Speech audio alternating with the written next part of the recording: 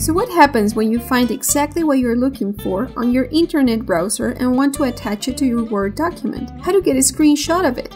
Arlene here. Welcome to Burn to Learn.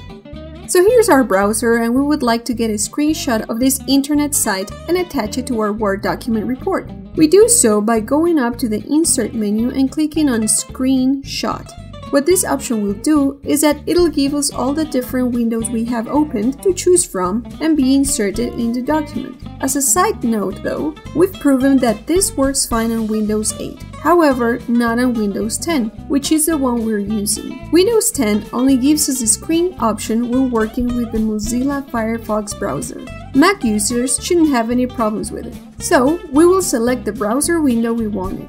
Once we do so, the exact screenshot of it will be pasted on the document. Now Word will give us different picture styles to choose from.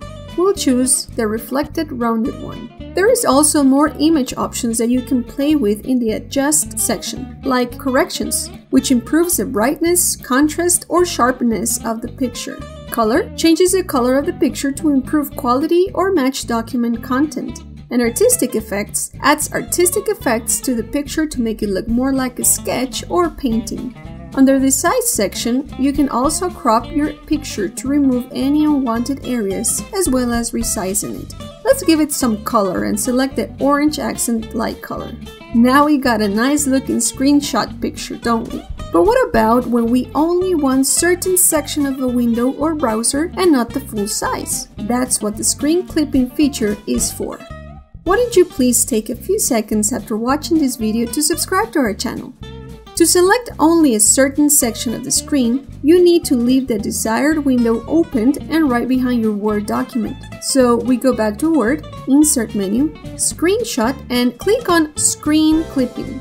This will allow you to manually select anything on the screen you want as image. We'll select this image and its text. And now the desired section has been pasted into the document. Add effectiveness to your document and save time by using the screenshot feature on Microsoft Word 2016.